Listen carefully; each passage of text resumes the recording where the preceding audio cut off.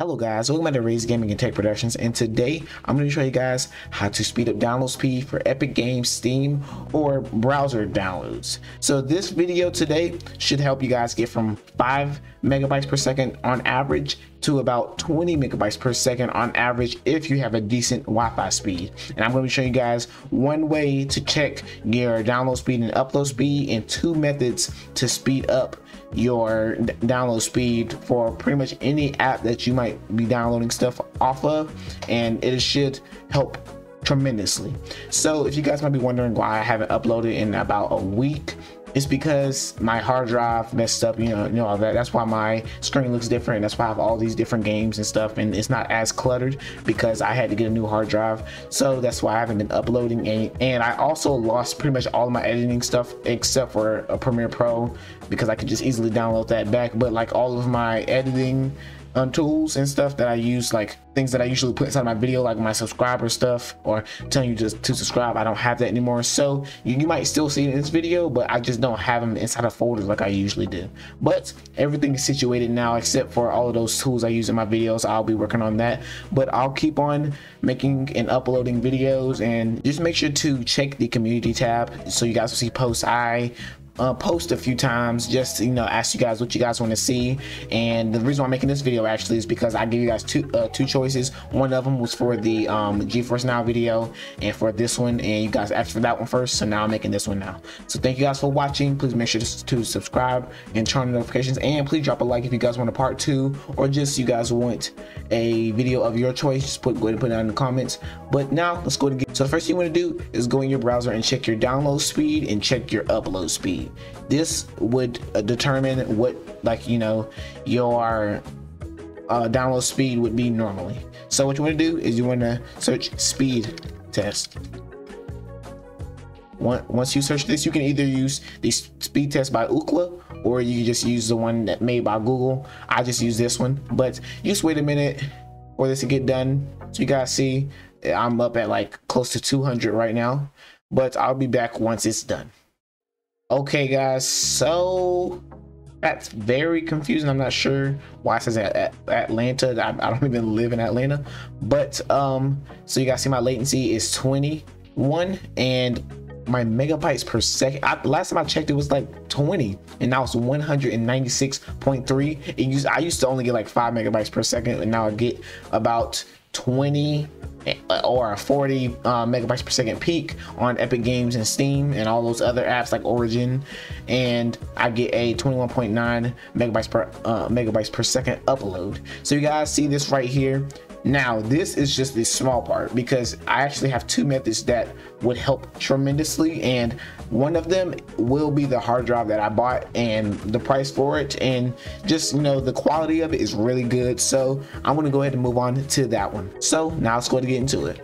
Okay guys, so by what you can see right here, this is the Western Digital Caviar Blue WD-5008 AAKX, 500 gigabytes, 7,200 RPM, 16 megabytes cache, and SATA 6.0 gigabytes per second, 3.5 inches internal hard drive, renewed, and it comes with a 1-year warranty. So by what you can see here, okay, here's the one thing that you want to make sure: the hard drive that you have right now, they actually have two versions of this hard drive. They have SATA 3.0 gigabytes per second and a SATA 6.0 gigabytes per second. You want to check the hard drive that you have right now. If you want to change to this one, this is only $20 and it's in stock.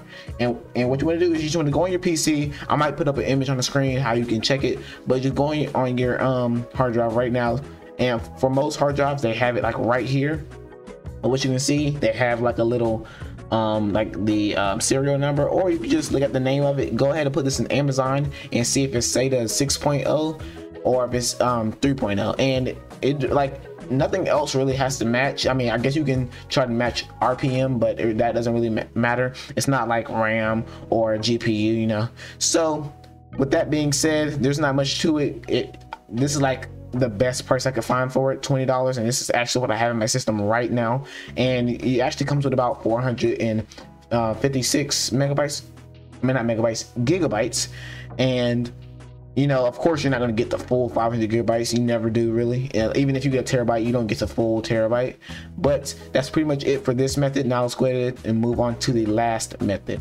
Okay, guys, so I also forgot to mention that does help that helps a lot. That's a lot better than my other hard drive, and that's mainly because the hard drive that I had that, you know, messed up, that one was very old. So I mean, I should have expected it to, you know, go. But now let's go ahead and move on to the next one. So this one is Free Download Manager. So you might already use this one. If you don't, to which I don't really know that many people who use this, but this is like one that was kind of under the radar. Nobody was really using it a lot, and you know, you don't really see too many people using it. You usually just see like people using just the regular download from the browser, but this should help a lot. And the main reason why it does is because instead of having those viruses, it would first scan them. So like, you won't see them scanning it, but it'll scan it before it actually puts it up on the screen.